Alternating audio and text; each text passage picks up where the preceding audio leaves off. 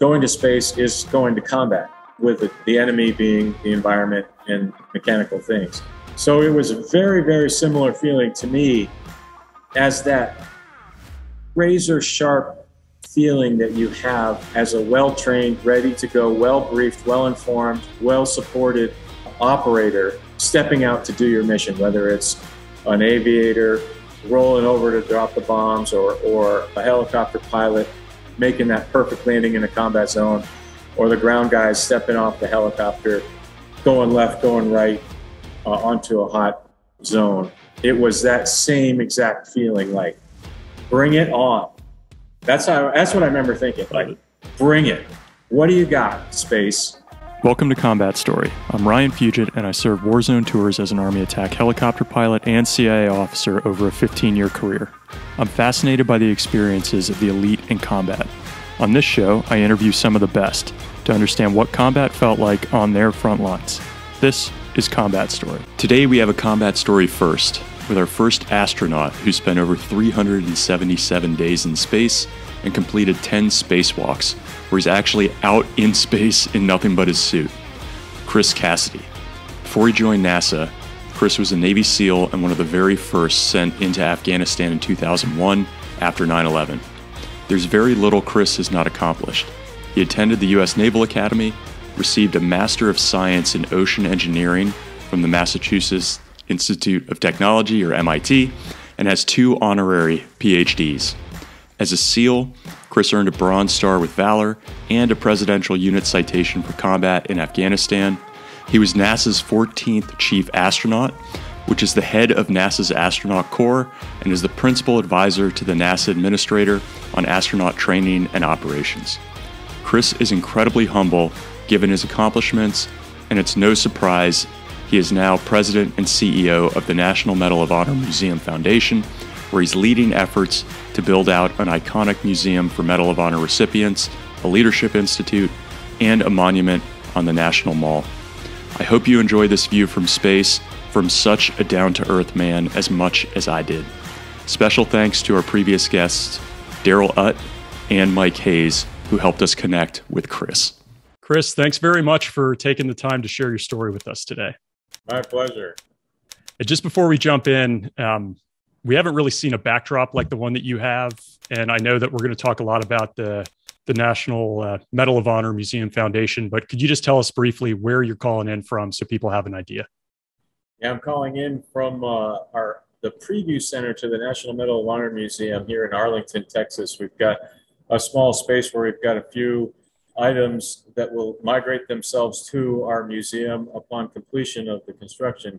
And behind me is a flag of a Medal of Honor action in World War II. So a cool place, I thought, to have this conversation. Yeah, it's amazing. For those who are listening and aren't watching the video, it's a huge flag in the background, tattered on the sides, really, really impressive. So if you have a chance to see the video, take a look. Chris, just before we jump in, as I mentioned, we've interviewed 2 people that you know well, Daryl Utt and Mike Hayes. And in chatting with Mike before this to get prepped, he wanted me to ask how you felt about me having already interviewed the better half of swim team number 1. I knew that was coming. How did I know what the question was before you even asked it? But yeah, Mike and I go back to our very first days in the Navy, where we showed up at SEAL training together, and we were paired off as what was called Swim Pair 1, just really a list of how your swim times break out and putting similar swimmers together. And we made it through training the whole time as Swim Pair 1, and we're very proud of that. And there never a month goes by without a jab one way or the other about who was the faster, the better, and the swim Bud's student. And he explained this to me, but I never heard this. Could you just briefly explain what a swim pair is, how you figure that out, and when it happens in Bud's? He probably has a better memory of exact, but my recollection is the whole class swims a 2-mile swim or a mile swim or something, and or early in the process, and then your times are just written down, and they pair people together who have similar swim abilities, And your job is to be within 6 feet of that person at all times, and in some cases tethered by a 6 foot line. But your job is to stay within 6 feet of that person the whole entire time. And if you're ever caught not with your swim buddy, you pay dearly. So it's a concept that gets ingrained in your head, which I actually have an interesting story about that later in my career as an NASA astronaut that I'd love to share with you. Yeah, please. If I don't, does it have to do with being tethered to some other person? Or not? Yeah. Or not? Okay, great. Don't let me lose sight of that one. And I guess the other part with Mike, there was something I remember reading in his book, Never Enough, which is a great book, and I believe you took a picture of it from space, which is pretty cool in its own right. But he describes this scene where you guys are at Buds. And again, we should say swim pair or swim team one means you two are the fastest in the class, right? So I know you're a very humble guy, just thought we'd call that out. But in the book, he talks about this kind of smoke session your class was a part of. You guys are just out in the surf, getting wrecked, and people are just, morale was low. And I think he describes you as just laughing uncontrollably, and it kind of caught on with other folks, and the whole group ended up laughing together and just getting them through a tough time. Do you remember that? I do remember that. I also, I do a fair amount of public speaking now, and one of the things I like to share, that the key thing I learned in SEAL training, particularly in Hell Week, is that you can't get through it alone. And in that case, I was somebody that helped out others that were miserable. But I remember very distinctly, one time for me, I was feeling really sorry for myself and cold and miserable. I looked over at an exchange officer from Thailand who had no fat on his body at all, like 0% body fat.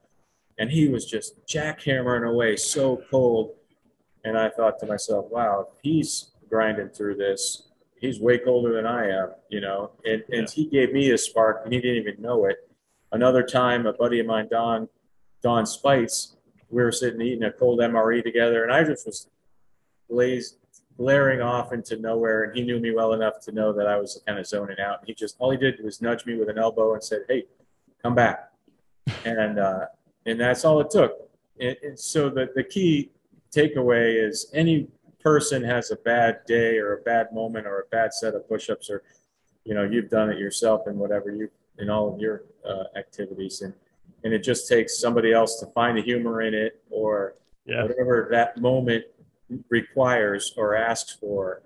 I do remember laughing, just thinking, boy, this couldn't get any suckier. Oh, yeah, it's so well described in the book. So I'm sure, as we'll talk about here, you're in the teams, an astronaut, you're running a huge foundation build out that's multi-year program coming up. I don't think anybody has had to concern themselves with calling you an overachiever to some degree. But if we look back to Chris as a kid, would we see the same kind of person, like involved in a lot of things, high achiever, or did that come later? It's interesting. I didn't think of myself as that growing up. I got good grades, but not the best grades.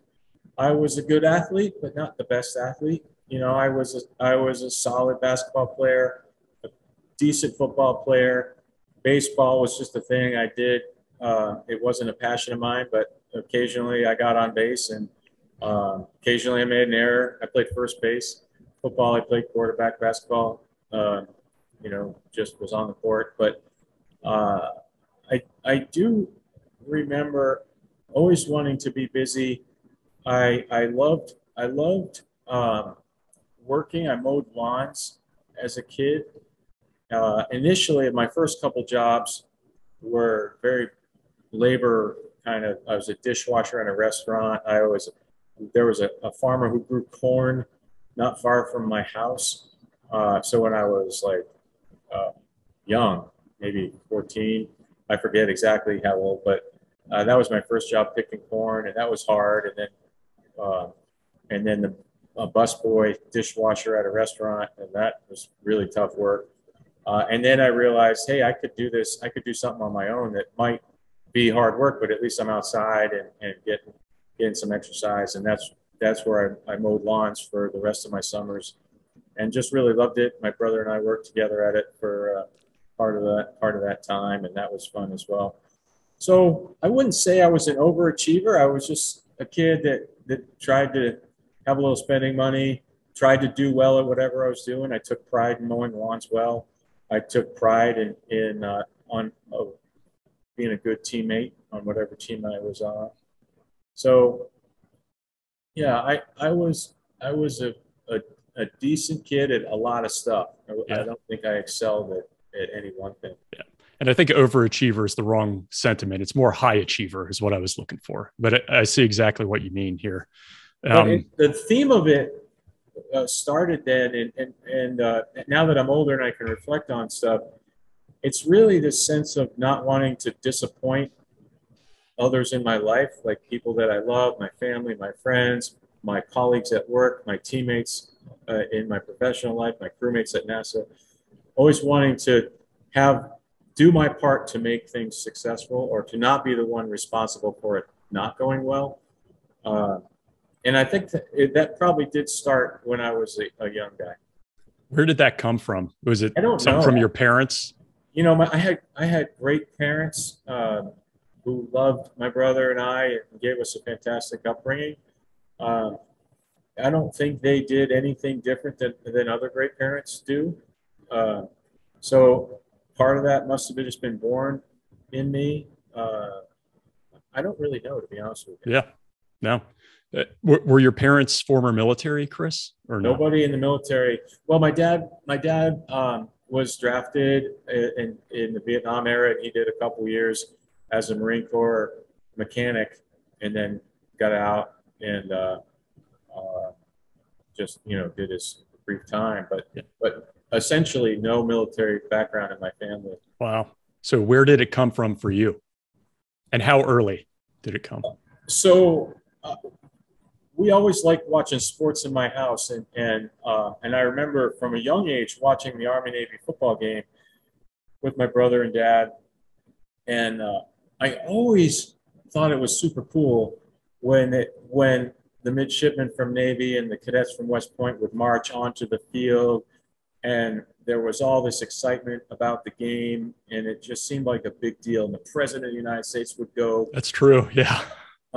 And then in the commercial times, they would show little snippets of what the schools looked like, and I had never been to either one, and so I thought, wow, that's really, really neat. And that was just as I was a young guy. And then in high school, when it came time serious to think about college, I knew I wanted to go to college, but paying for it was a factor. And then I stumbled across in a book in the guidance counselor's office about the Naval Academy. I think a glossy brochure with fancy pictures and things, and I was like, oh, that's what I've always watched at the end of football season, and so I started to pursue the requirements to get in there. Since we have some time, I'll share with you an interesting story that part of that process that really was fundamental to me into my development as a person, really. So when I learned about the Academy, I read that you had to apply to your congressman's office. So I did that. And I sent the application. I was granted an interview. I went for the interview, and the interview and the staffer at the congressman's office says, okay, good job. You did great. We'll take it from here, and we'll get back to you.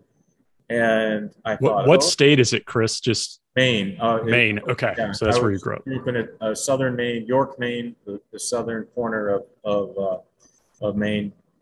And I went to Augusta, which was our state capital, and did this interview. And she said, "Okay, we'll take care of it." And I'm like, "Okay, I'm done." Like, yeah, you're good. So that was the fall of my senior year in high school. We fast forward to the spring of my senior year in high school, when everybody's getting information if you got in or not, a thick envelope or a thin envelope or whatever. And I got nothing from the Naval Academy. So I picked up the phone and called the admissions office, and the woman asked, "So what's your name again? Can you spell it?" And I hear her going through files. "What's your social security number?" Going through files. I'm sorry, we have nothing in our system about you. You effectively have not applied to the Naval Academy. I was like, oh my Oh, God, are you kidding me? Um, so it just so happened that my friend, his dad, was taking a business trip from Maine to Washington, D.C., which is like an 8-hour drive. And my friend and I were planning to join him to just do sightseeing stuff on our spring break. And so that was the next week. And I did that as planned. I took, now one of those days, I took an afternoon and drove over from DC to Annapolis, which is half hour or so, and went to the admissions office and walked in. And the lady said, "Oh, you're the young person from Maine. You need to see Captain Melillo. You know, he's down the hall, third door on the right. Can't miss him." So I walk down the hall, go in, and there's Captain Melillo, like the stereotypical Marine Corps specimen. Perfect, you know, clean cut, high and tight, square jaw, perfect rigid posture, uniform squared away, shoes that you can see your reflection in. And my eyes get big, and I'm like, oh my gosh, who is this person? And so I tell him my story, and I could tell he's looking at me like, dude, everybody else got their application in. How come you couldn't? yeah. And so I was thinking, even I was telling him like, well, I'm trying, but I don't think this is going to work out. And he said, okay, I understand. I'll get back to you. And I thought that, okay, that was the end of it. The next week, I'm back in school, and I get paged to come to the office for a phone call. And when they hand me the phone, it's him on the line. He said, "Hey, Cassidy, I got good news. I can get you into the Naval Academy prep school, but I need an answer right now. Are you in?" And I didn't know where the prep school was. I didn't know what it meant, but I knew this was a one time door open, and just said, "Yes, sir, I'll take it." So the Naval Academy Prep School is 1 year in Newport, Rhode Island, and if you maintain good grades, you basically get automatic admission to the Naval Academy. Each service academy has a similar setup, and and and my life intersected with Captain Melillo for maybe 5 or 6 minutes. That's it. But he fundamentally changed the direction of my life. Yeah. Was it for him seeing something in me and taking a chance and giving Yeah. me this opportunity, I wouldn't be talking to you about space. I wouldn't be talking to you about life in the SEAL teams. I don't know what life would have been, but it would have been something different. And I share that story because particularly now later in life where I have the ability to be Captain Molo for others and help them and guide them and give them advice and when I'm able, give opportunities. And it's just very, very special to me. And I'm so thankful to him for giving me that opportunity. Yeah. No surprise. You still remember his name even to this day. To this day. And for sure, he didn't have to do that, right? I mean, I think that's the point. I mean, a lot of people could have just been like, yeah, it's just another kid.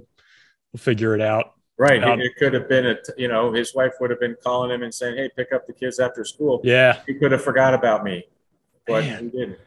that's impressive. For the prep school, do you end up then sequencing into the academy after that as a sophomore, or do you start over as a freshman? No, you start over as a freshman. It was the best thing for me. You know, there's a big difference in maturity between an 18-year-old and a 19-year-old, and you also take the same courses that year. So not only did I have experience as military knowledge, it's just 1 year of it, but still more than your incoming freshman. Yeah. But also had a really solid academic prep. So it made my first year at Navy be really easy and allowed me to have good grades and just set me up for success. And then while you're at the academy, Chris, I mean, clearly you go on to NASA later on in life. Was there a fork in the road for aviation as a particular path for you? Was it always SEALs? How did you arrive at going to the teams? Yeah, when you're at a service academy, specifically Navy in this instance, you're exposed to all the different things that are choices for you, different communities that you can serve in. And, the big ones are aviation, surface ships, submarines, EOD, SEAL teams. There's a few others in it. and other supporting ones if you're maybe have a medical issue where you can't go into one of the other branches. But I did not know that this was I graduated high school in 1988, before really the internet, and long before SEALs were so well known. So I had never even heard of a Navy SEAL until I showed up at the Naval Academy. And then I saw one of the mentors on the campus was a SEAL, and he had the SEAL pin on, and he was a pretty impressive person. And just kind of learning about him, and then learning about the community and the process. How do you become a SEAL? I just got more and more motivated. Like, do I have that in me? Can I do that? You know, is it an option? So that sort of started the spark for SEALs. I was also interested in the other. I mean, I thought everything I did. So in the summers between your years of school, you get exposed to different parts of the Navy. And I loved my time on aviation. I really loved the time on the submarine. I thought it was cool. I actually liked the time on the surface ship too. I didn't have an experience that wasn't fun. And so I thought, wow, this is pretty neat.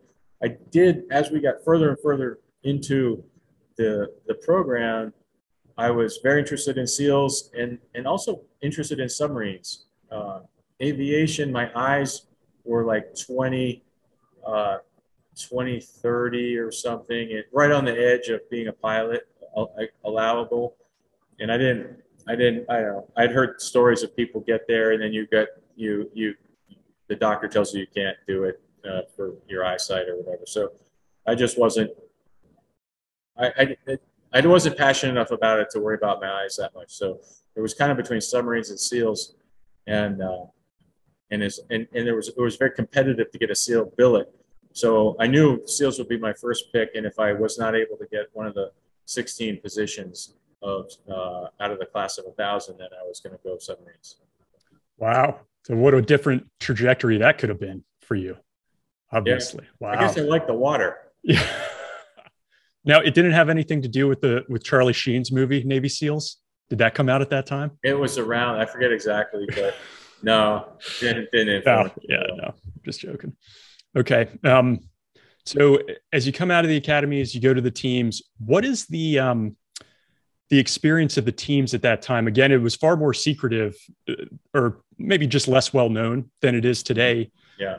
Were you there? It sounds like post Gulf War. So were you arriving to teams that had been in some combat at the time? Yeah, the Gulf War. I graduated Academy in '93. I think '91 was the big effort in the Gulf War. And then there was some combat in Panama too. So those were the recent activities when I was a brand new guy, and hearing the stories of those SEALs and those SEAL teams and those platoons and those individuals were really fascinating to me, and their lessons learned. And I was just kind of awestruck, but also as a young leader, like, wow, what can I learn from these people and these experiences, and soaked it all up. A really crazy small world is one of the combat swimmers who swam across the Panama Canal and put bombs on Noriega's yacht. He later became my platoon chief at SEAL Team 3, and we worked together later in our careers. So, that's cool. Yeah. How do the SEAL teams do when it comes to like passing down that oral history and experience? Because the military was all right. When I was at the CIA, they do a fantastic job of it. Corporate America is not great. How was it in the teams? I felt pretty good. The teams are coastal, so there's a group of SEALs in Norfolk, Virginia, Little Creek, and a group of SEALs in San Diego and Coronado.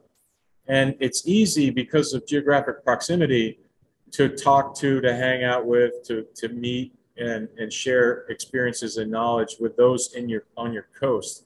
A little bit harder to do it from coast to coast. At least when I was there wasn't a defined program to help share that knowledge, unless, of course, it was your buddy, like maybe somebody you went to buds with, and you were friends. You could pick up the phone and say, "Man, dude, tell me about that. I heard you just got back."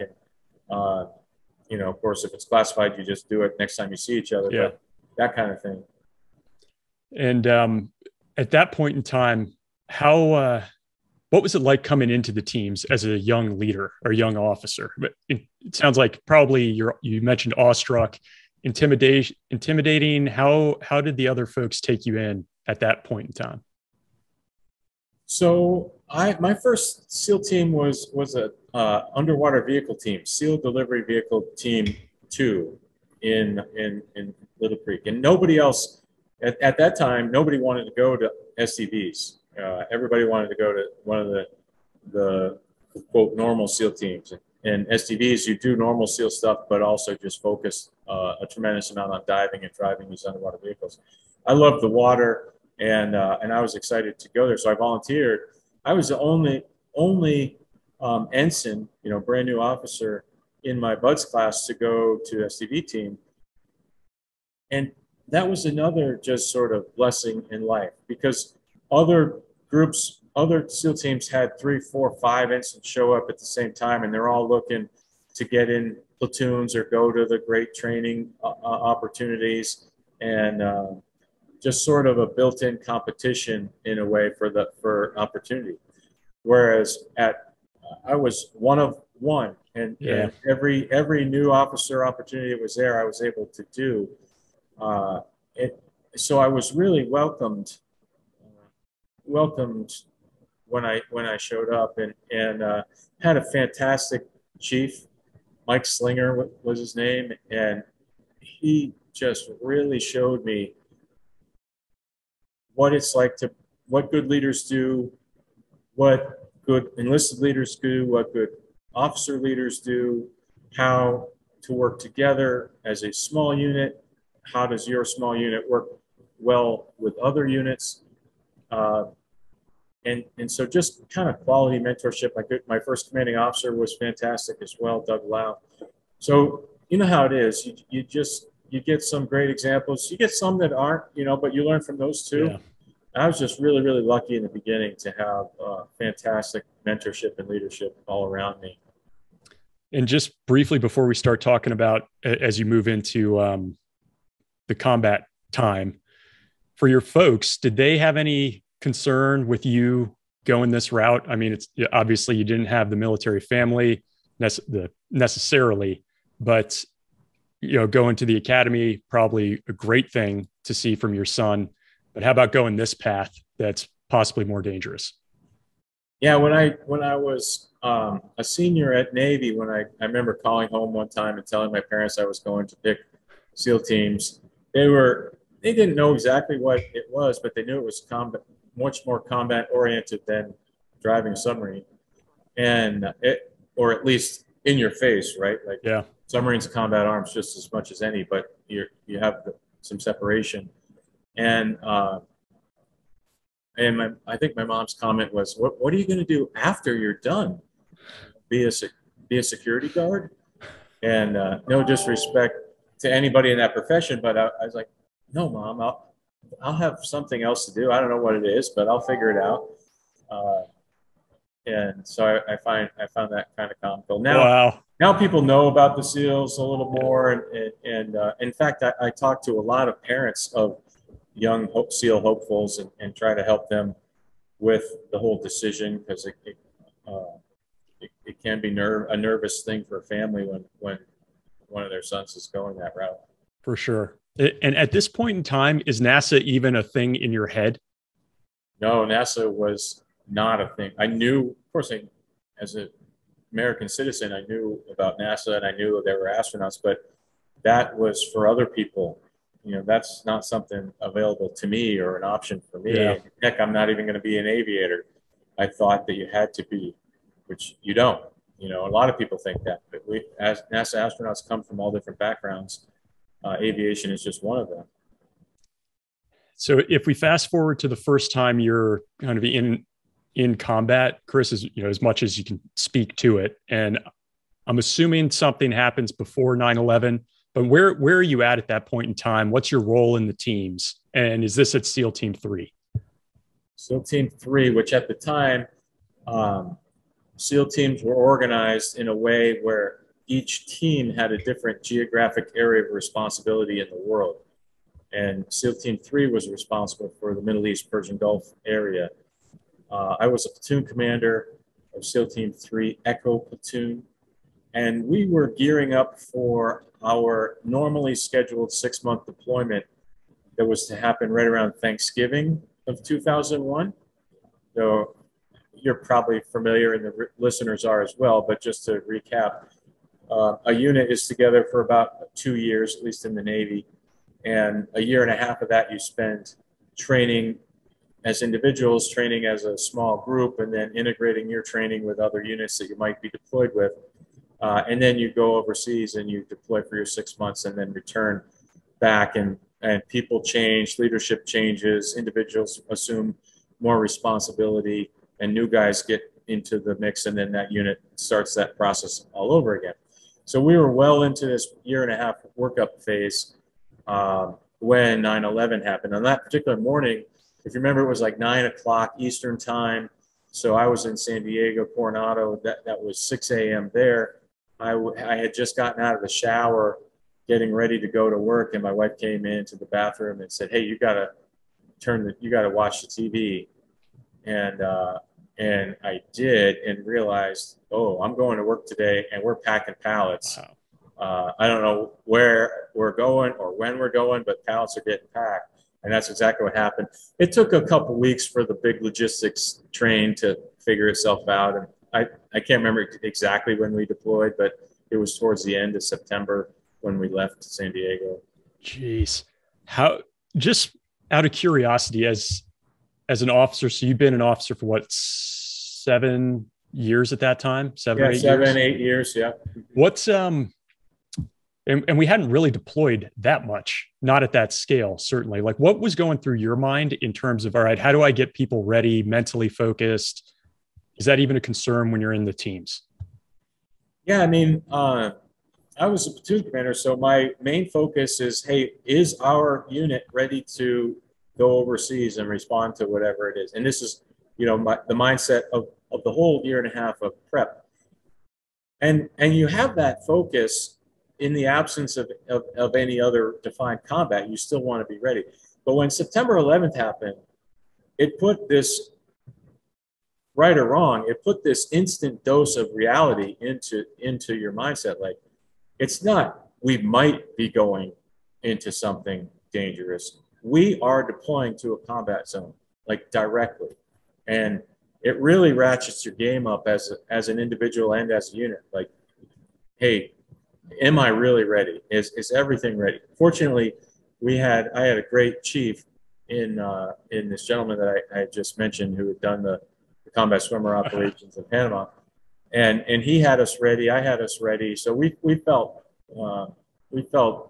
administratively ready to deploy and operationally ready to deploy. Yeah, I had just interviewed Bob Pennington, who is in the ODA 595 that went in early on as well. So one of the Green Berets that went in, and the famous horse soldiers.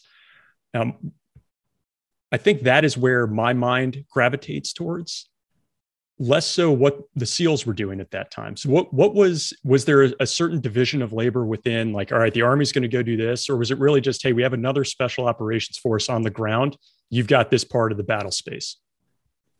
In general, if you remember those, I'd be curious to listen to that podcast, but those forces that you mentioned, the Green Berets, they're coming from the north and moving south. Yep. And we were in the southern part of Afghanistan, in Kandahar, and doing operations from there, kind of moving to the north and trying to sandwich the country, if you will, in that regard.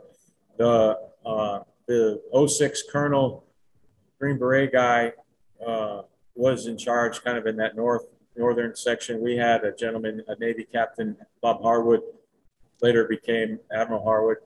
He was in charge of our task force in the southern part. When we first got there, I remember that very first night, the terminal, and we landed at Kandahar Airfield. The C-130, I don't even think it hardly stopped. It rolled. We got our Humvees off, and it was turning around, and out of there before we were like more than 30 yards off the runway, it seemed like. And then, so we went right to the terminal building. If you've ever been to a tiny little airport somewhere that has like a one rectangular type terminal, that's what it was, an old, really beat up, just old style terminal. And we took over that, and that became the initial base of operations. And then each subsequent night, another couple of 3-4 C-130 loads with additional forces, Marines, Army, more concertina wire, expanding the circle to add bathrooms and add a chow tent and basic necessities. And then while that was happening, our platoon was doing initial operations to kind of each one to get a piece of the puzzle to piece it together and build an intelligence picture to kind of understand the battle space and how do we fit into the bigger picture to find bin Laden. Were you guys having to pull guard duty there, or was it truly like there was enough support staff to build up what would become this massive footprint later, and you were just tasked with going out and doing the operational work? Good question. I hardly recall those. I think the first night, maybe we first couple nights we had to do guard duty, but then there was enough support forces that were that perimeter security was established, and we could shift to focus totally on operations outside the wire. Wow. And those first, the first days or weeks that you're there, do you end up at that point having an engagement, or is it more about understanding the battle space and meeting with key players in the area? Yeah, there were a few little skirmishes, but more the latter, more understanding things and our building up our own awareness too. Like, how do you assess if that 40-year-old guy with the black turban on is giving you the stink eye, or if he's wanting to borrow an MRE because his family's hungry? And maybe the answer is both. And it takes some, as you know, it takes some boots on the ground time to pick up on the nuances. How, does it look like there's something under the robe? All these things that you just can't get from a PowerPoint presentation on being ready. You have to be there and witness it and watch it. And so I would say building up a little bit of operational savviness in those early days. I do remember we spent Christmas Eve of 2001 down on this place called the Sea of Dunes, south of Kandahar. So by the end of December, we were well entrenched in there and doing operations all around that, both by vehicle and by helicopter insertion, all around that area. Do you recall? Some people do, some people don't. The first time you're in one of these skirmishes or an engagement, just what it felt like for you leading troops into that for the first time? Yeah, the first time that I remember an engagement, it was across a ravine. We saw some guys and observed them, and they had weapons, and they were clearly up to no good. And we engaged them, and some bullets came back. And I remember thinking to myself, hey, my job, and it was kind of like an aha moment. Actually, there's two aha moments. I'll get into one story in a second. I remember thinking, my job is to make sure we're making decisions an hour ago that doesn't get us into trouble now. In other words, be thinking a ridgeline ahead, be thinking a maneuver or two away, be thinking of an air support call ahead of us. And so that's what I remember thinking in the first exchange of rounds. I think that one was largely ineffective fire.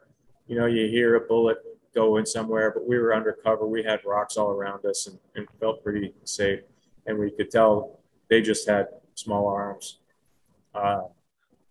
Chris, just before you go to the second aha moment, on that one, were you thinking that like I needed to be prepared an hour ago for what's happening right now? Was it because of the position that you were in at the time? Like maybe it wasn't as advantageous as it could be and you felt like you were behind? Or was it just, hey, we were in the right place because we were thinking ahead? No, I remember thinking, because I don't know the answer to that. I remember thinking to myself, when we could have went, I think we went down one ravine and we had a choice to go one way or the other.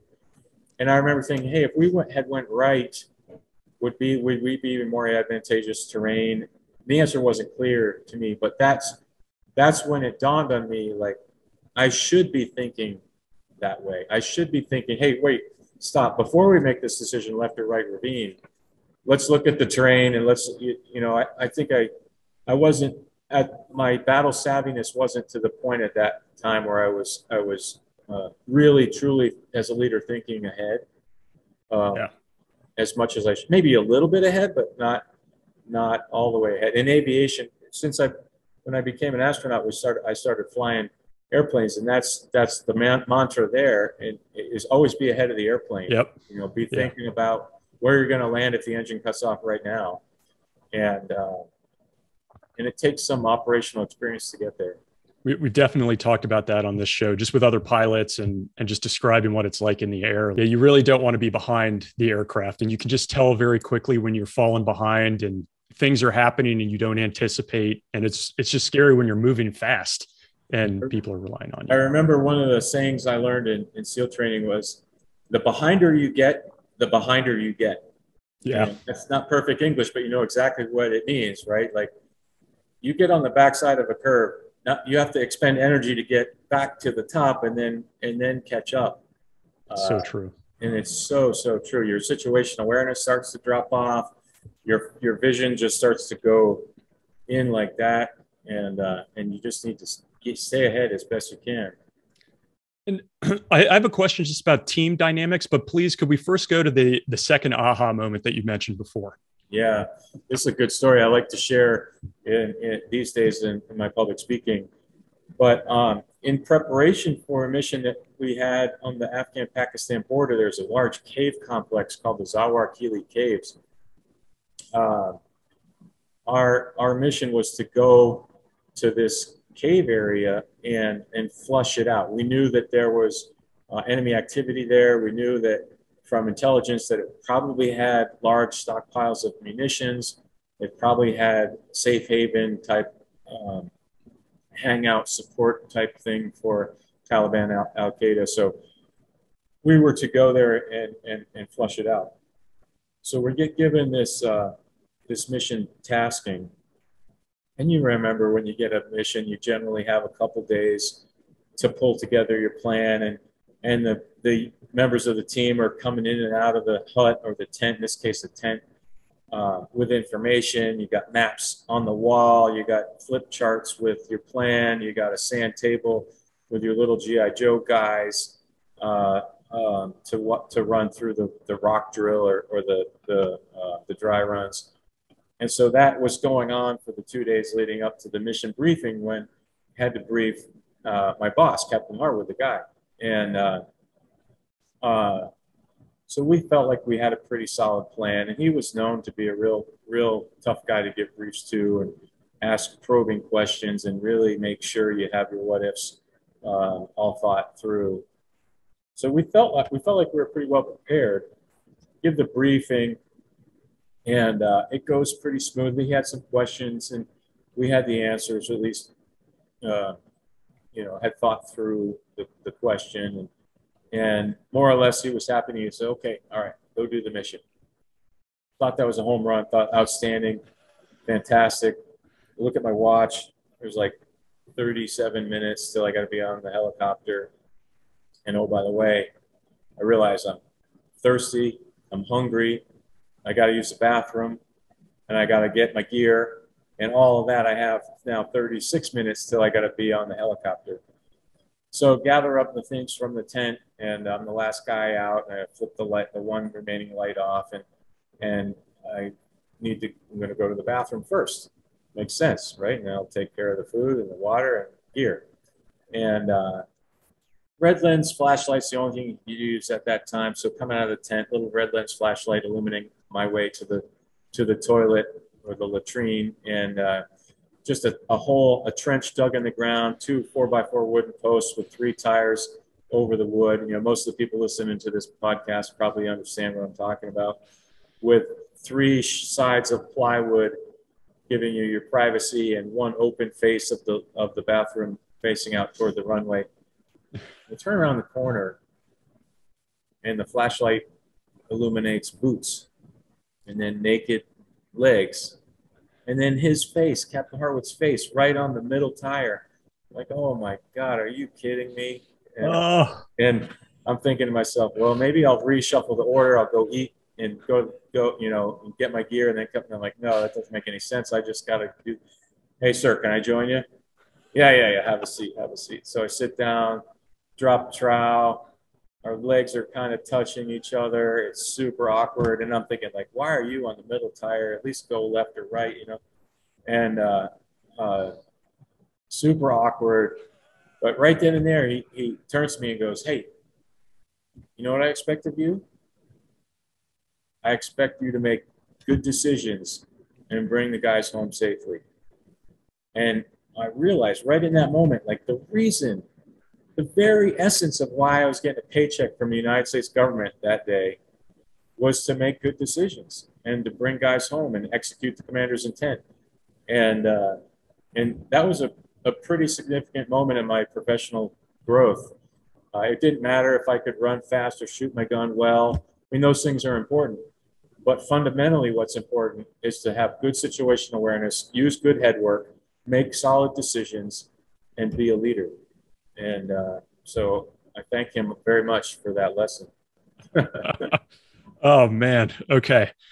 So this is a perfect segue into what I just wanted to ask about the teams. When it comes to decision making, because it's such a small unit, how much do you weigh as a leader the input, or how much do you seek input or dissent from the people in a SEAL team when you're doing an operation like that, or when you're on an objective?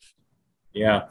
You know, at that stage in my leadership development, I didn't really give, it sounds bad, but I never gave a lot of deliberate thought to how much input do you get and when.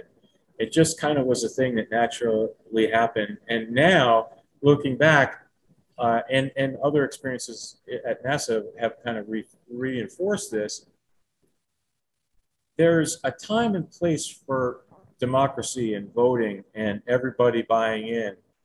And there's a time and place where the 75% solution with the information that one person has is the best answer. And you just gotta act now. And then you sort out the implications of making a decision without that absence of the remaining 25%, because you just need to do it. So I think in a perfect world, everybody in the unit can give their thoughts and have their input. But very often you can't. But what I think makes an effective unit, and one that's well run and humming along with oiled gears, is when all of the people understand those nuances and know that, hey, my opinion would be heard. It just can't be right now. And I feel like I understand the rationale for why. Yeah. And when people don't understand the rationale for a decision, I think that's what brews this kind of discontent that can crush a unit. And it really boils down to communication, I think. And in aviation, you say it's better to have thought through the plan at 0 knots and 0 altitude. And it's the same thing, right? In a combat world, where, hey, if everybody knows what we're going to generally do in this situation, not all situations are going to be exactly like you train, but then it won't be a surprise. And then afterwards, when the time is right, or where you have a few minutes, you can make sure everybody's okay. Hey, this is why we did what we did, et cetera. Is it safe to assume that when you look at NASA, for those of us who have not worked there like many people, that the 75% ratio is not quite enough for decisions that are made there, that it's closer, like it's okay for a 95%, but you got to be way closer to perfect? Or do you still have a lot of these decisions that are okay to be made in a timely manner that are 75% baked? Well, the nice thing about spaceflight is you don't have to launch until you're ready. You don't have to open the hatch to do a spacewalk until you're ready. There are some cases, though, that require, particularly with spacewalking, that you must go out today. Otherwise, something is, there's consequences to vehicle safety or your personal safety.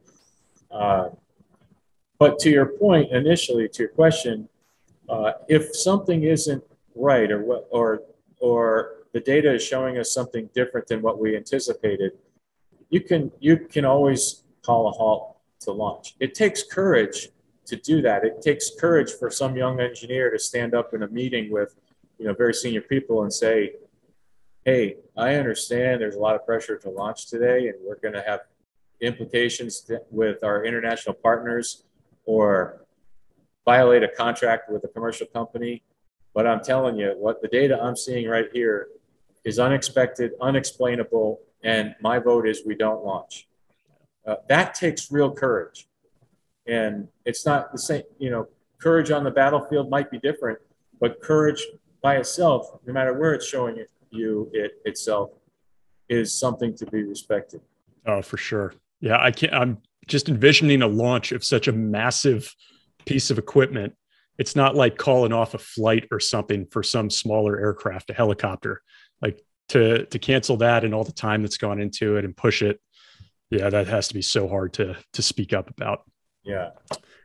So, Chris, I don't know if there's a particular moment that you had when you were deployed that was maybe more difficult for you. Either the mission set was such that you thought, hey, my guys might get hurt on this one, or you didn't have the intel that you needed, or maybe you had a strong leadership development moment. But does anything like that come to mind from your time in the teams before we transition to your time with NASA? I remember we had been deployed for a number of months and done a number of missions, and I could tell that our unit was really running well. We almost didn't need to give a mission brief. At least it felt that way. And then I remember feeling, oh shit, that's kind of the complacency that gets people hurt. And I felt it. I felt that sort of overconfidence myself, like, we got this. We've been exposed to lots of things. You can't plan for everything, but we're smart enough and well trained to deal with it. And I remember one night having a conversation with my chief, like, oh, wow, hold on a second. We need to make sure we're still doing the basics, make sure we're still briefing the same briefs, make sure we're still, I don't know. It sounds funny. It sounds, when I'm saying this right now, it sounds like, well, why wouldn't you? You're prima donna SEALs. No, that's not what I'm talking about. I'm just talking about when you get overly comfortable with something, that's when an incident can sneak up on you and grab you. And I remember thinking about that and taking sort of a mini pause to make sure that all of our gear was maintained and we were, good to go. We were definitely susceptible to that on the flying side, where you always did a mission brief. Like aviation's really well known for that. But when you just go out every day and you're on like a QRF and maybe you get a call, like, what to do, what the formation is, it's just a couple aircraft.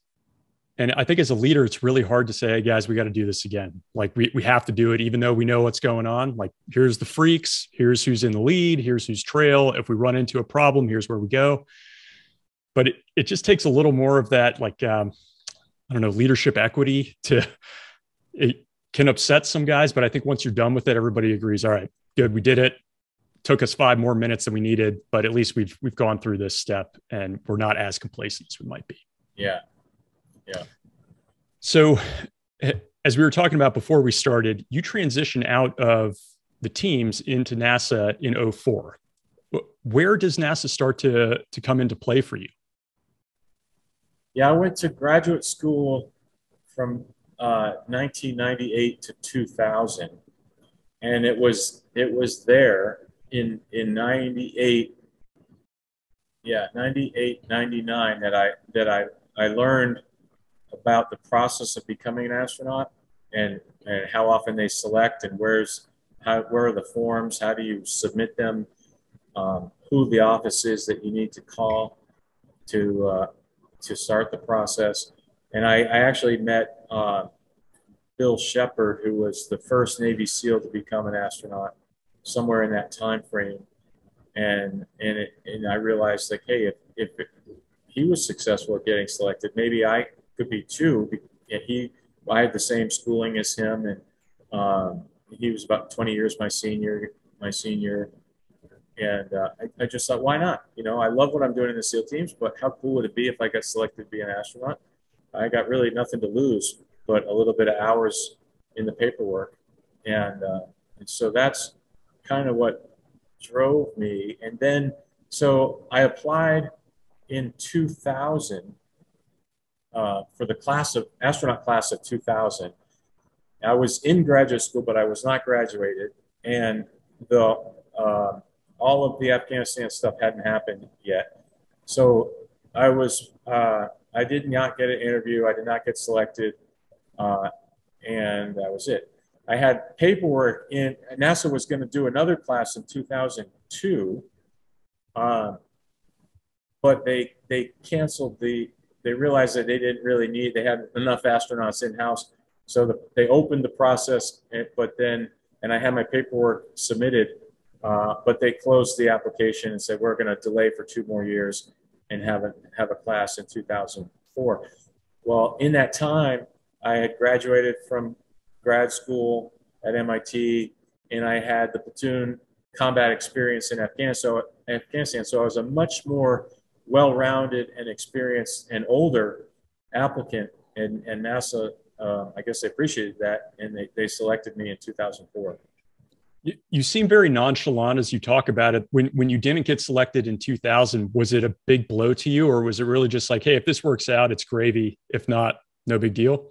It was not a big blow to me. I thought, I knew that statistically it was a long shot, and I thought, oh well, didn't work. Yeah. Try again, and if it doesn't work, that's okay. I like what I'm doing. Was it hard for you to make the decision, even after being accepted, which I assume not, but like you'd just gone through combat on the first stages of this war? Was it tough for you to come out of the teams, like to physically just break yourself away from that mentally, emotionally? I was sad to leave my friends and the close-knit camaraderie, the community that the SEAL teams are, no different than any other military community. You know, you get that from your unit, you get that from wherever. So I was sad to say goodbye to that. I knew that all of my friends and colleagues would continue to do amazing stuff overseas, and they did. As an operator, you're always envious when you hear stories about other units doing stuff, and you're like, oh my God, that sounds so cool. Wish I was there. And I certainly had those experiences when I later, as the years went on, I would hear from my peers about what they're doing. But quite truthfully, I was really proud that I was representing the SEAL teams at NASA.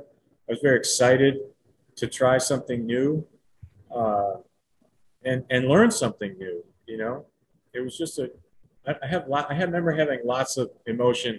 None of it was negative. Yeah. So I haven't interviewed an astronaut before. So just talking through some of the basics of, you mentioned like people assume that you have to be an aviator. Obviously there are other roles. Could you just share kind of what role were you chosen for, or do you find a track later on? And what are some of the options there? So when we were flying the space shuttle, you have pilot astronauts. That's awesome to hear. And the mission specialist astronauts. In order to be in the front seat of the space shuttle, you have to have been a fixed wing test pilot and I say military trained, but Neil Armstrong, when he got selected, he was a civilian. So there are some civilians that have that background, but most of the shuttle pilots were active duty military at the time when they were selected as an astronaut. And then mission specialists can be from really anything. In my class, we had 3 school teachers, we had a medical doctor, a couple research PhD type folks, engineers as well. And then of those people, there were military and non-military. I was a military non-pilot, as we talked about. So the backgrounds are various and wide. So initially, I knew I was not going to fly the space shuttle, so I fell in the mission specialist category. And in that category, really, we're trained to do lots of different things. It breaks down essentially to spacewalking, robotic operations, and then scientific operations on the space shuttle. You were given a specific role for the missions were short; they were 2 weeks long. You knew exactly what your day-to-day stuff was on every day of those 2 weeks, and what the daily mission was, as well as the overall mission. So when I got assigned, well, I'll get ahead of myself. Astronaut candidate training is 2 years. So from the time you show up, you're 2 years of basically learning how to be an astronaut. And it's like graduate school, and you spend time in the classroom, then you spend time in the simulator. You do a little traveling to understand what NASA does around the country, because one of our collateral duties as an astronaut is to speak to the public about space flight. So we really need to know what NASA does in the broad sense, besides our own little world of manned spaceflight. How large is the class that you're moving around with for these 2 years? Our class had 11 Americans, and 3 Japanese astronauts were part of the class too. Japan has selected their own astronauts and then matched up the timing such that the 3 of them joined our class, and we went through the whole 2 years together as like a 14-person element. And then do you go into space with that group, or are you separated? Yeah, once you complete the 2 years of astronaut candidate training, you're essentially in the pool of people who are waiting for missions to go to space. And they're not going to fly a mission of all new guys. And so over the course of the coming missions, they sprinkle in the new people with others who are experienced to build the experience base of the overall astronaut corps. And why is it that you ended up taking fixed wing or aviation classes then if you weren't going to be flying? So at NASA, we use the T-38 as, we call it spaceflight readiness training, or in the aviation world, you're probably familiar with crew resource management. You know, dealing with each other, dealing with the dynamics of a cockpit, talking, working procedures independently and as a team, dividing tasks in the cockpit so no one person is task saturated. All of those skills and abilities are fundamental to a successful spaceflight, and you can't go to space to train for it. So we use lots of different analogs to get astronauts ready for spaceflight, and fixed wing aviation is one of them. So I have like 1,100 hours in the backseat of a T-38. Even with that many hours, I'm not authorized to fly sign the aircraft out and fly it in the front seat. But lots of hours working procedures, sharing the duties of flying and aviating, navigating, communicating, and all that stuff. But the front seater is the one who's the pilot in command and has to do the takeoffs and landings. But all the rest, we just share the duties. So that's a fundamental part of astronaut preparation. Wow. And after those 2 years, how soon is it till you're on your first mission or space flight, I suppose? So the call that said, "Hey, Chris, come work for us," and I showed up in July of 2004, the summer of 2004. And exactly 5 years later, July of 2009, I was strapped to the top of the Space Shuttle Endeavour and blasting off the planet. Wow. And that's about average. A couple of my classmates flew a mission or two before me, and a couple of my classmates flew a mission or two after me. But all of us generally flew in that 5, 6, 7 year time frame from showing up. And I was an astronaut for 17 and a half years and had 3 space flights. So if you do just basic math, 3 divided by 17, you're somewhere like 5 or 6 years between missions. So Wow. yeah, that's about right. So could you just talk us through what it's like on that first flight for you? So I often ask people what their first combat experience is like. I mean, what is it like being strapped in and even leading up to it, talking with your family about this? Spaceflight is combat. It's just the enemy doesn't have Wow. a gun. The enemy is the environment. The enemy is machinery that's going to break and try to kill you. The enemy is a poorly written procedure that leads you down the wrong path. So as combat experience was so helpful for the right mindset of space flight. And what it was like on the first mission, it's hard, there's so many ways to answer that, but everybody's probably seen pictures of astronauts, space shuttle astronauts with orange outfits, and you're walking out of this building and waving to a crowd and getting on a bus. That's astronaut crew quarters in Florida. And you ride that bus, it's about a 20-minute ride out to the pad, launch pad. And you're kind of joking around in the bus and pretty jovial. But it dawns on you that there's a police escort. The police escort and your bus are the only things going towards the pad. Everything else is going away from the launch pad. And you arrive at there, and it's this deserted place with normally it's a bustling activity. And you open the door and you look up at the rocket, and it just smells different. It feels different. There's energy that you haven't sensed before. It just feels very just high, intense. Intense is a good word. And you realize right then and there, like, wow, we're going to get on this elevator and ride up to the top of this thing and climb in. And that's what you do. You strap in. It turns out the fastest way to get out, once you strap in, the fastest way to get out of your suit is in space. Our shuttle mission was scrubbed 5 times. We launched on the 6th attempt. So it's a lot of time when, just from combat, for combat and veterans listening to this. Yeah. You say, okay, we're going, get on the helicopter. Helicopter spins up and then settles back down. And you come back tomorrow night to try to do the same mission over again. And you do that 5 times in a row. Eventually, you don't believe that you're actually going. But we did. We blasted off. And the ride to space under the powered portion of the powered flight is about 8.5, 9 minutes long. And you're feeling 3.5 times the force of gravity. So 3G. The direction of those G's is into your chest. So it feels like a big gorilla pushing down on your chest. Your head is smushed against the headrest. Difficult to lift your arms up. Different than aviation G's, where if you pull the stick back in a fixed wing jet, though the direction of the G forces is down your head, so the bullet comes out of your head, and that's what causes people to pass out.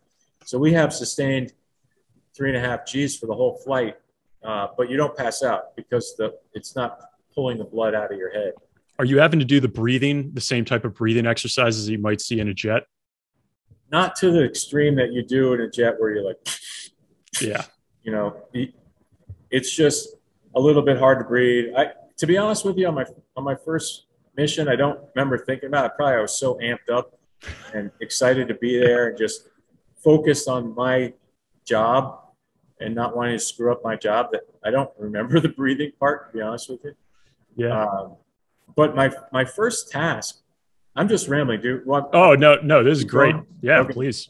My first task right after liftoff was to take pictures of the external fuel tank, which sounds like a pretty insignificant thing. But if you remember the Space Shuttle Columbia, it catastrophically ripped apart on re-entry to the atmosphere because on launch, chunks of foam, that orange fuel tank is basically foam on the exterior, and the foam came off the tank at high velocity, had enough energy to poke through the thermal protection tiles on the wing.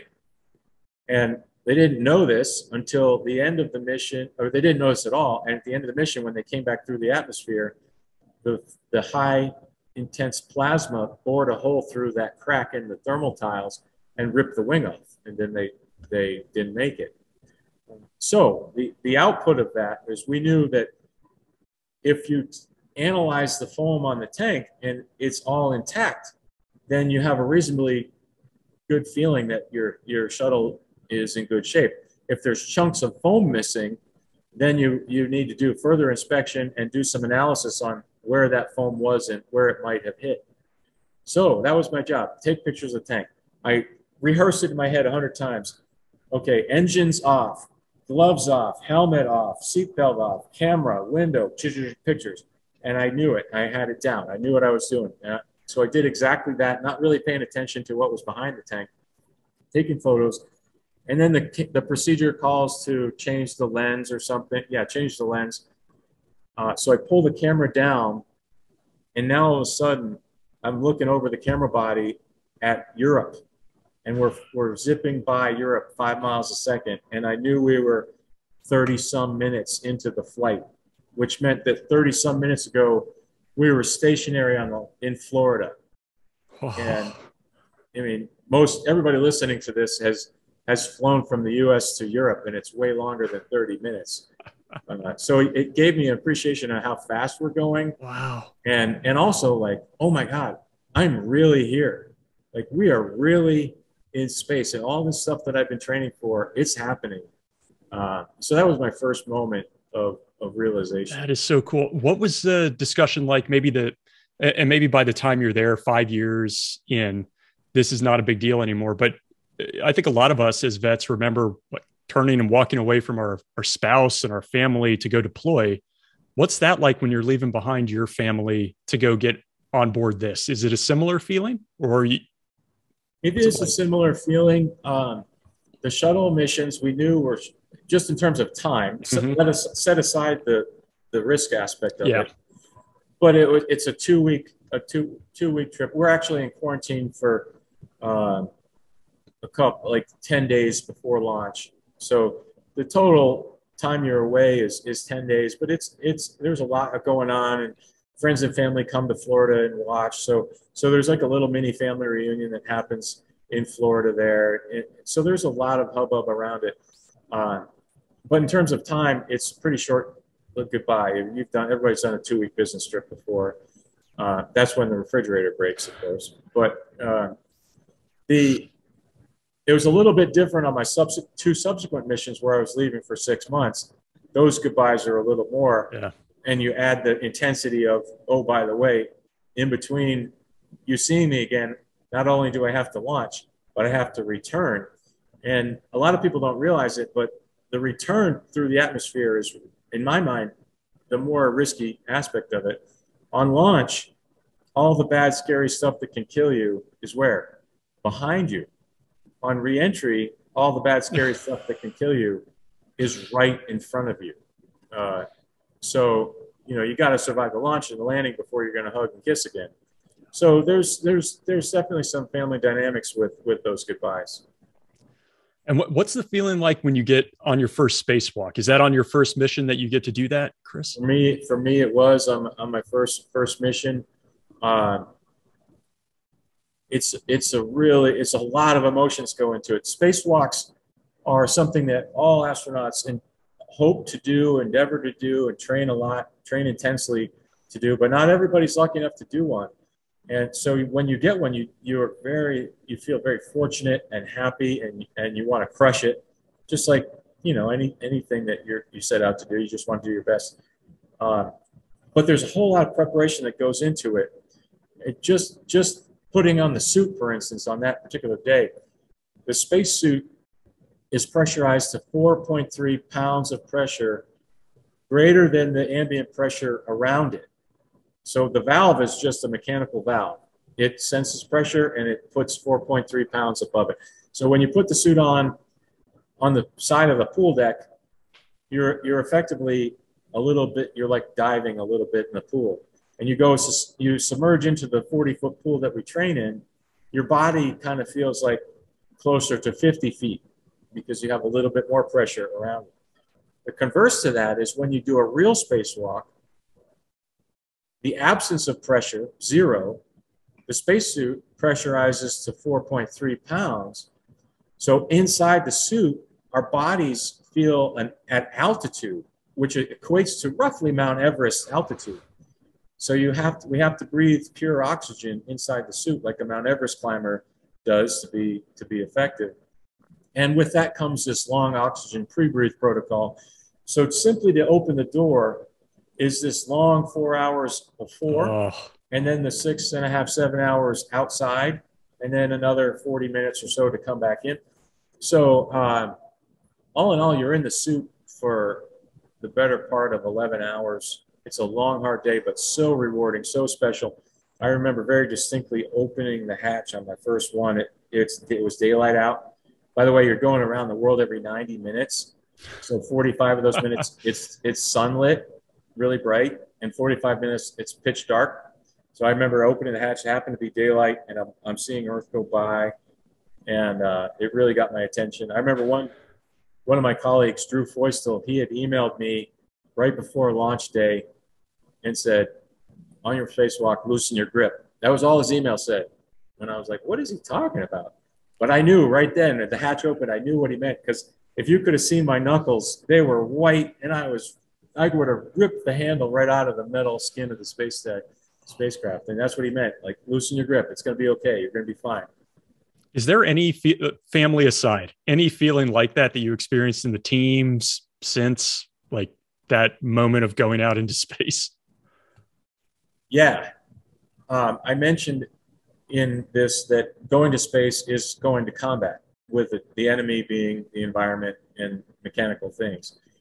So it was a very, very similar feeling to me as that razor sharp feeling that you have as a well-trained, ready to go, well-briefed, well-informed, well-supported operator stepping out to do your mission, whether it's an aviator rolling over to drop the bombs, or a helicopter pilot making that perfect landing in a combat zone, or the ground guys stepping off the helicopter, going left, going right onto a hot zone. It was that same exact feeling, like, bring it on. That's what I remember thinking, like, bring it. What do you got, space? You can't hurt me.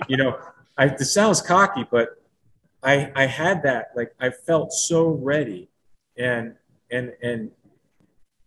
just, it was exciting. I don't know how to describe it. Yeah.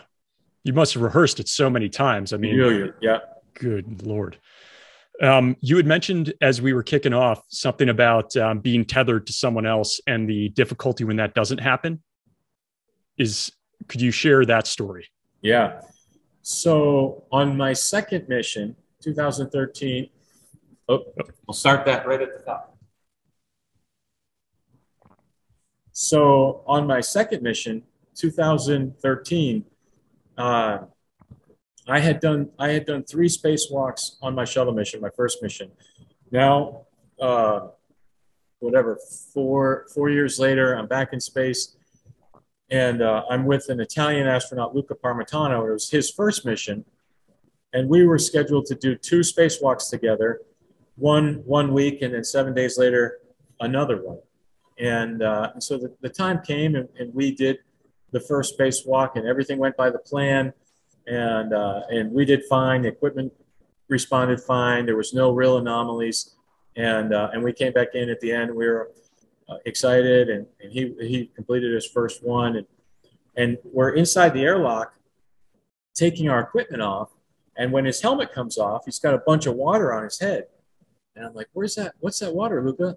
And it was his first. He said, "Hey, I don't know. It's been there. It was there. Kind of got there at the last part of the last bit of the spacewalk. I wasn't sure if it was normal for repressurizing the airlock, or I'm not really sure."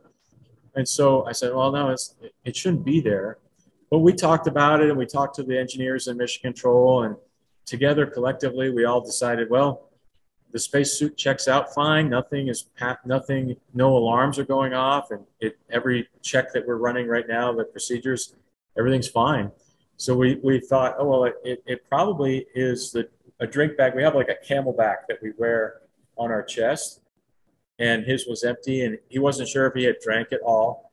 So we had decided like, oh, it must have leaked out and got up on his head. So collectively, we felt, we talked ourselves into being okay. Yeah.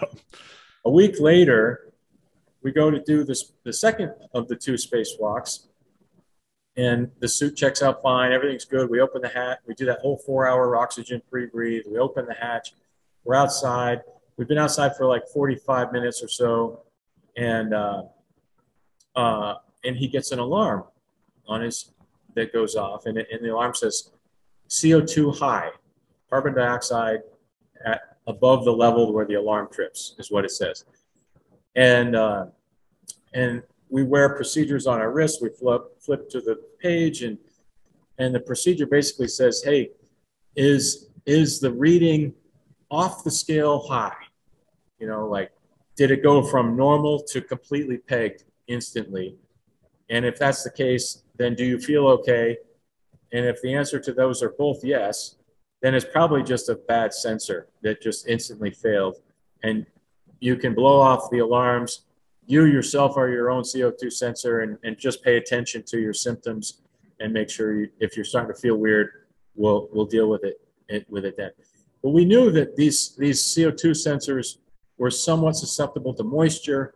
And in the history of spaceflight, there was a long list of times where the alarm sounded because of high humidity in the lines or whatever reason. So we weren't really that concerned about it, and we continued on.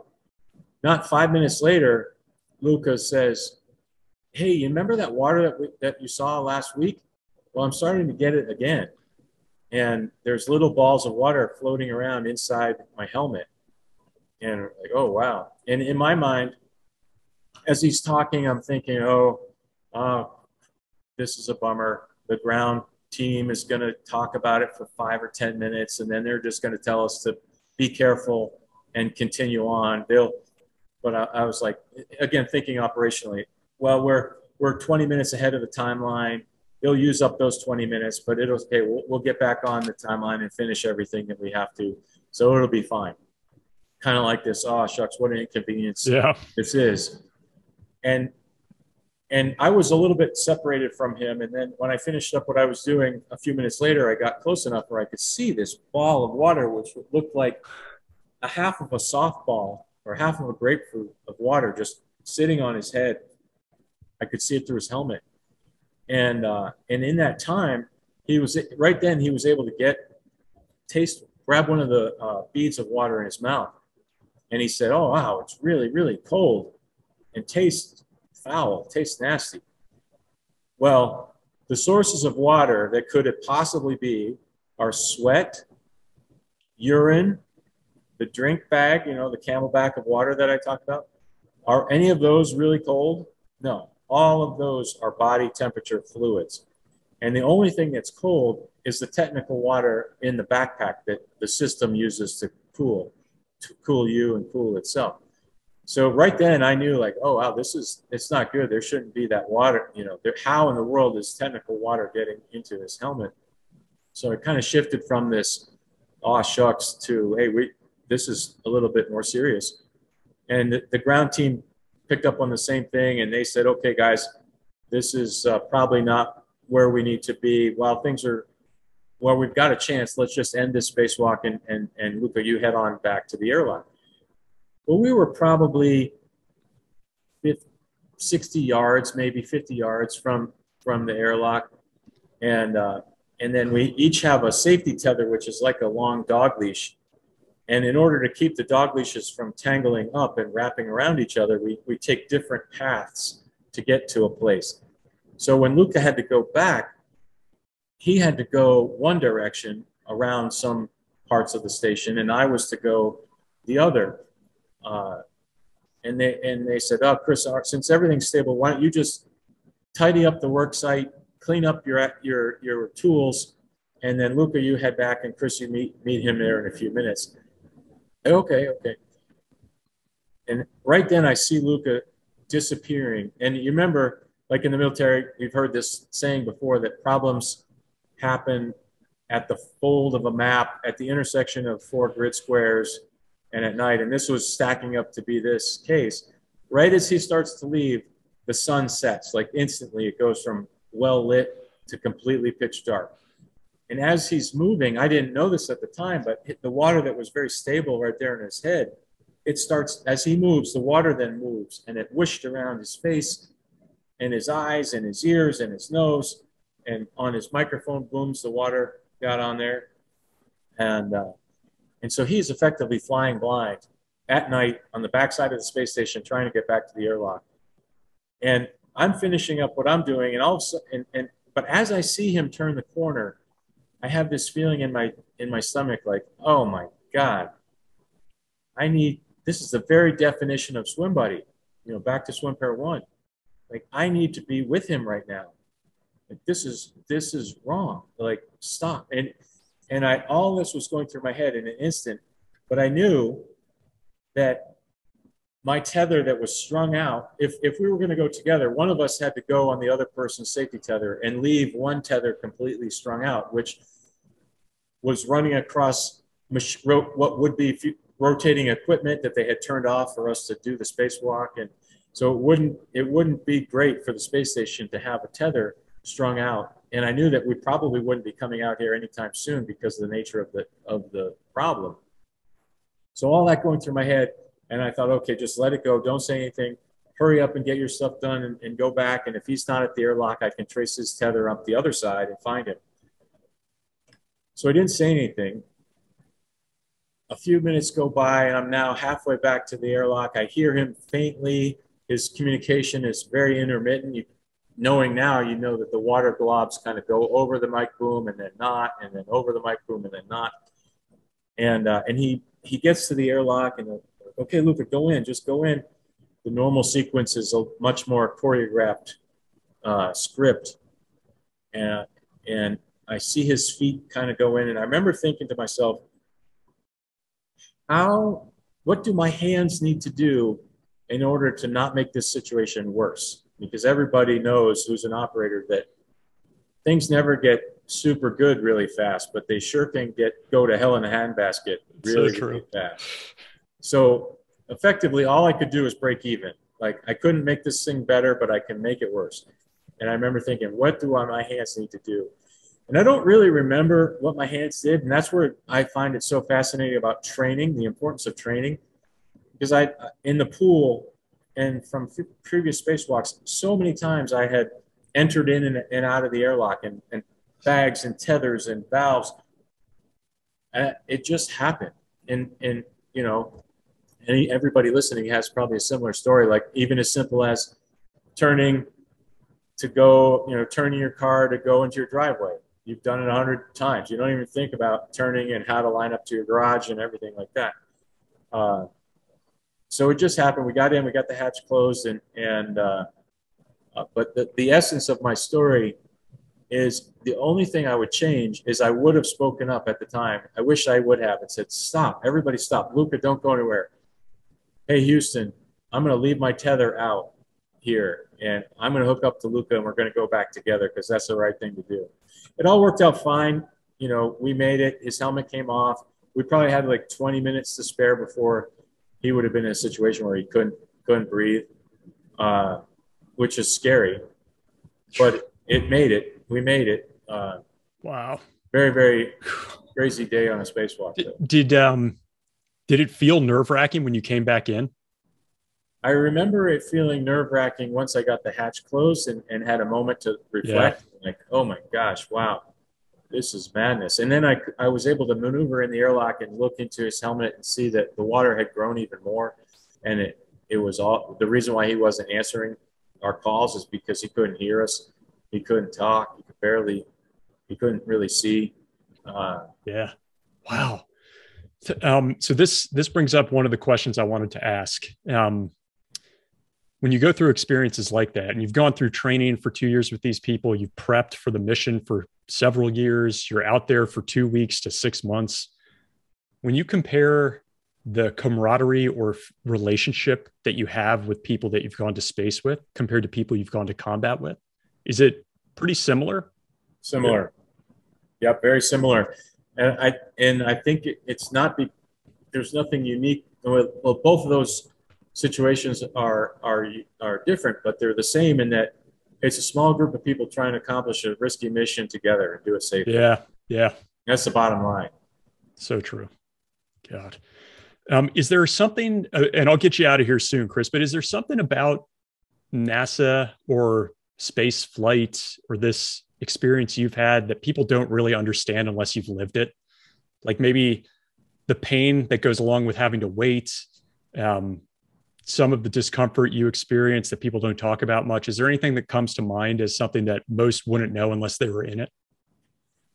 Nothing really that, I mean, we all feel really privileged to get to do it, particularly that, we're representing the government. Taxpayers are allowing us to do it. And but there's some hard things. Like if on a 6-month mission to the space station, you're living at work and you're there every day and you're doing things that require a lot of focus. And you can get long-term fatigue. I think maybe that would have been less relatable prior to COVID, but I think people can relate to that now, where you spent 6 months at home and you're just like in your house all the time, and you're just not as sharp, and you're longing to have, to go running or whatever you want to do. So that long-term chronic fatigue is something that we pay particular attention to and police each other on, and just make sure that on Sundays is a completely free day and you can recharge your batteries, call home, have a video conference with your family, that sort of thing. So I think that to answer your question, COVID, it makes it relatable. You're just the 6 months kind of like living in COVID, but on top of that, you're working on experiments, you're working on maintaining the space station, and you're reading procedures all the time. So we just really try to pay a lot of attention to mitigating mistakes that can happen when you have that kind of chronic fatigue. Yeah. And after your 17 years there, Chris, how did you figure out what you were going to do next? As we start talking about the National Medal of Honor Museum Foundation, like you could have done many things, I would assume. And how did you, because a lot of people in the military have this trouble, like transitioning out of this high intensity, very meaningful experience, and you've lived 2 of them in one life. How were you thinking about what came next for you and your family? Well, it was, just like everybody transitioning out of the military, I had a lot of nights where my head was on the pillow thinking, what is it? What do I want to do? What lights my fire? Like, do I want to continue working with government organizations? Do I want to try something different? Do I want to be private sector business? Do I want to be in a big business or a small one? Where in the country do I want to live? Is salary important to me? All of those same questions that everybody has, I was going through myself. And I loved being an astronaut. I really loved working at NASA. But I was 51 in 2001. While I was in space, I was 50, 2000. And in that time frame, I knew that if I flew again, it would be another 6 or 7 years down the road. So 56, 57 years old to do another mission. And if I was looking to get a job after another mission, it's probably a little harder to get a job as a late 50s-year-old person than a young 50-year-old person. So that was a key part of it. And I had 3 great missions, and one more mission I don't think would have made me more marketable to any employer. So all of that was kind of going through my head, but I didn't really know what it was I wanted to do. When my case called me and said, "Hey, I'm on the board of the Medal of Honor Museum. Would you be interested in coming to work for us in a leadership position?" And I wasn't sure. I had kind of this direction that I thought I was going as an individual, and as a family, we were had places in the country where we wanted to live. So it was something different and something that I hadn't thought about because I didn't know about it. So it took a little bit of, even though I thought the mission was amazing and I was passionate about the project, it was right away, the first phone call, I was kind of a little bit hesitant. Be like, oh, I'm going to try to fly in space as a commercial astronaut. Not so sure. Oh, wow. Yeah, I'm not so sure that I can do both, that I could keep that going and take on a museum role. Uh, but kind of thinking it through, it just felt like a wonderful opportunity, working with great people, an organization that really means something.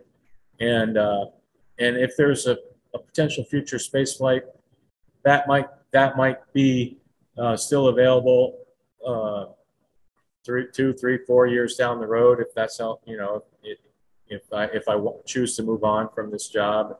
So I got comfortable with it, and over the course of one or two phone calls with Mike, and then there was some administrative process. They had a hiring firm that I had to interview with and do my resume and all that stuff, and then they offered me the job. Yeah, that's awesome. So could you share a little bit more? We talked to Daryl, obviously, but just a little bit more about what the foundation does, timelines that you're looking at. Yeah, absolutely.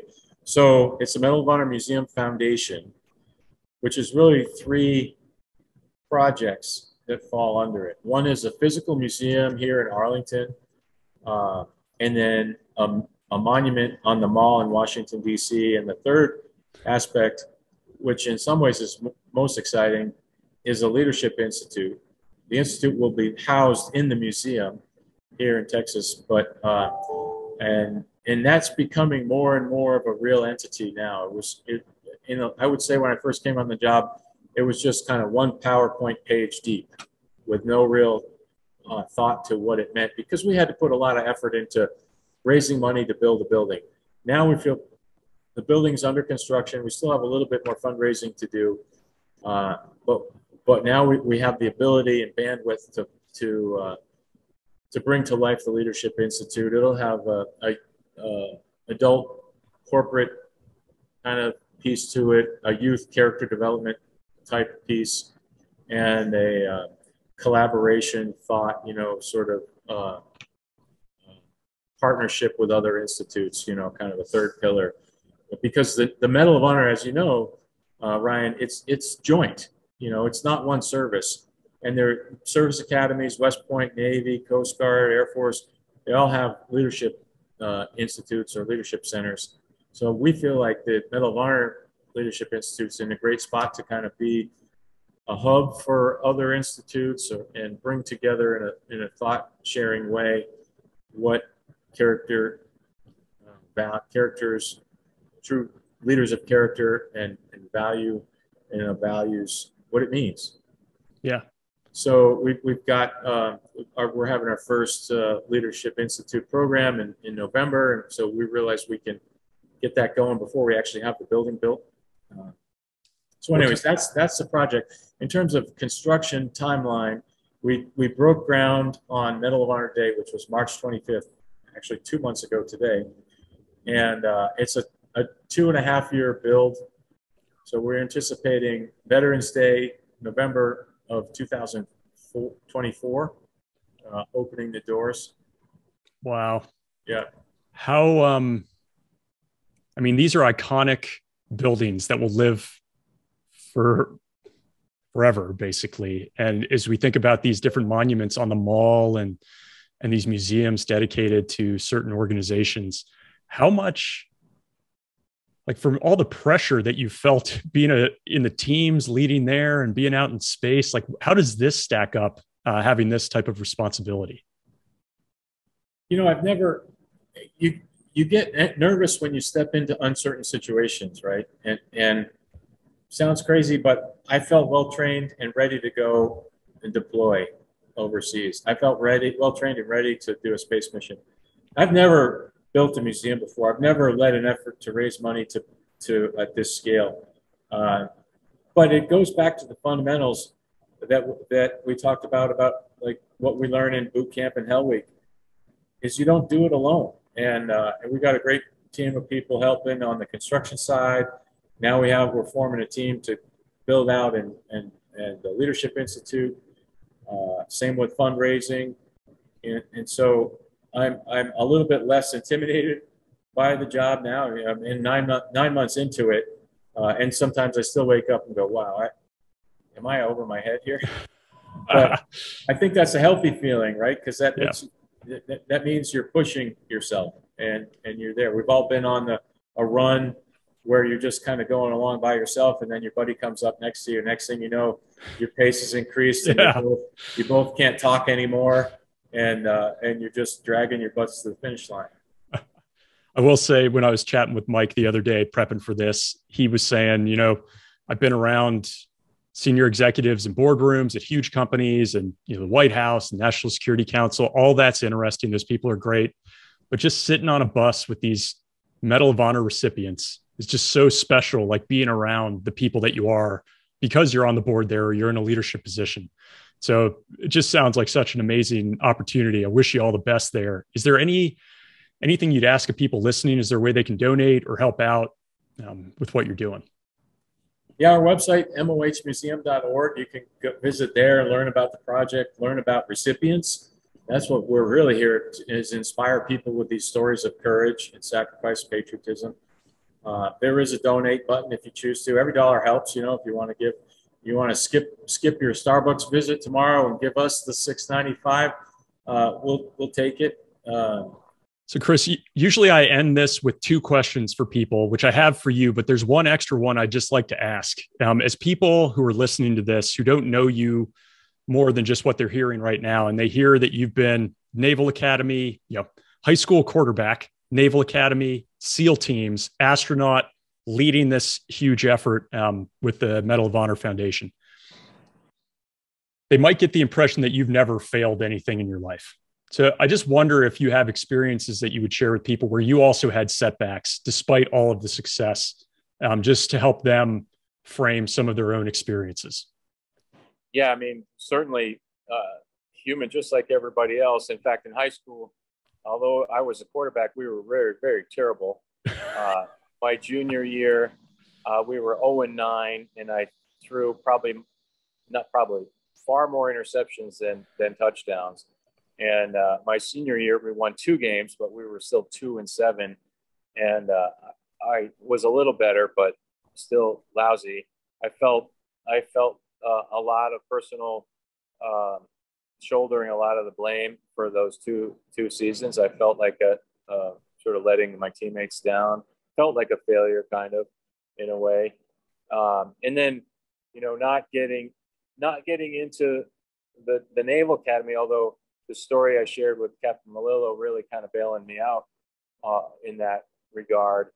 And then later in life, not getting into the first time I applied as an astronaut, although I shared with you, I that didn't take that too significantly because I kind of mentally was thinking I wouldn't get picked. And I was more in a mental place of, if it happens, that'd be great. But I stress about failure all the time. And, I'm not too proud to ask for help when it's needed. I think that's one thing that helps a lot. Fair. And then the two questions I have just to get us out here. One is when you were either on the teams or out in space, I'm not sure if you have a different answer for this, but was there anything that you took with you, like into combat or into space, that had sentimental value, good luck charm, something that somebody gave you that you just wanted to have on you? That's so funny you should ask. I had this little astronaut figurine that was in a toy that my son got at we gave my son at Christmas or something, and there was 1 or 2 of them, and I took one, and that little plastic astronaut was in my pocket on every single mission in Afghanistan. And then because I felt like the good luck that it brought to not only me, but to every member of my unit, because all of us came back with our fingers and toes and alive, that astronaut little guy was with me on all 3 space missions. He's a little worn out now. His face is rubbed off and one arm is broken.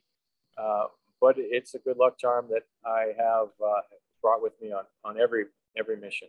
That's really cool. And then the last question I ask everybody, just having gone through what you did early on in, post 9/11 and all the time you spent preparing and going to space, as you look back at the hardships and sacrifice, would you go back and do that again despite all that? Oh yeah, I would. No question. I just felt the most proud feeling I have about the naval career I had is really feeling like I was representing the United States of America and doing my part to make our country better, whether it was in the military or wearing American flag on my NASA outfit. It just always made me proud to look down and see that American flag there. Yeah. Well, I appreciate the time, Chris. This is great. We've never had an astronaut on, certainly a first for us. And thanks for going in depth on a lot of this. It's really interesting to hear what it's actually like there, not just on the teams, but out in space and the community you develop as a result. So thanks very much. We'll make sure people can get to the website and help out in whatever way. And I'm really excited to learn more about what's going on with these recipients. The Leadership Institute sounds incredible. I had not heard of that before. So thank you for sharing all this with us. Thank you, Ryan. My pleasure. Wonderful to be with you today. Our first comment is a YouTube comment from Cooney B on the Farhat interview, the part 2 interview, actually. It says, really appreciate the time and thought you put into your guests, the questions, etc. It really shows and makes your podcast stand out as one of the best. This was a fascinating interview, and most people do not give the Kurds the credit they deserve. He lived a truly inspiring life, and his sacrifice does not go unnoticed. Yeah, I agree with you. I never got to fight with the Kurds. I know we did so much with them, and there's a part of me that wishes that I was there when they were fighting ISIS, and I know their fight's not actually done. They have a lot that they have to defend. The other thing, I would just say thanks for the call out of the questions, the guests, and how we run this podcast. We learned recently that we're in the top 1% of all podcasts globally. So it's a huge accomplishment. Couldn't have done it without people like you who listen and contribute to our community. So thank you for that and supporting us. Our second comment comes from Neil McKinley, and it's on the James Razone interview on YouTube. It says, I want to thank you for having such a great group of individuals on your show and creating such a great platform for these individuals to speak about their experiences. I've done some good work myself, and it's helpful to see that most of us, regardless of service application, have dealt with the same thing. Keep up the great work, sir. And, you know, I think I mentioned this before, but I think that's what a lot of people really enjoy about this is even these serious door kickers deal with a lot of the same problems the rest of us have. And it's helpful in grounding the rest of us and making us realize we're not alone in this. So thanks for calling it out. Thank you for listening. I really appreciate it. And then just briefly, for those who are supporting the Combat Story Patreon community, we've uploaded all the photos that Chris sent over, and there were many, which is great. Sometimes we don't get a lot, just people don't have many from their time in service, but Chris sent a ton over from both his time with the SEALs to his time in space. We didn't have room to include all of these in the interview, but we thought our Patreon faithful would appreciate these, so you can head over to www.patreon.com/combatstory to see all of these photos of Chris. They're really cool. Thanks, everyone. Stay safe.